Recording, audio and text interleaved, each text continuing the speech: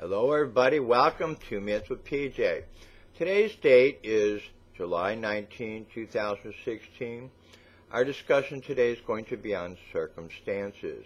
In Genesis 24:8, but if you don't succeed, then you are free from this oath, but under no circumstances are you to take my son there. Deuteronomy 16:21, never under any circumstances are you to erect shameful images beside the altar of the Lord your God. 1 Samuel 10:7, from that time on, your decisions should be based on whatever seems best under the circumstances, for the Lord will guide you.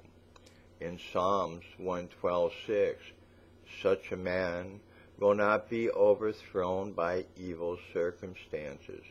God's constant care of him will make a deep impression on all who see it. Isaiah 8:11, the Lord has said in strongest terms, do not under any circumstances go along with the plans of Judah to surrender to Syria and Israel.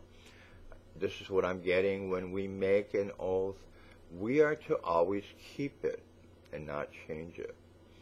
Never worship any shameful images or idols beside the altar of the Lord.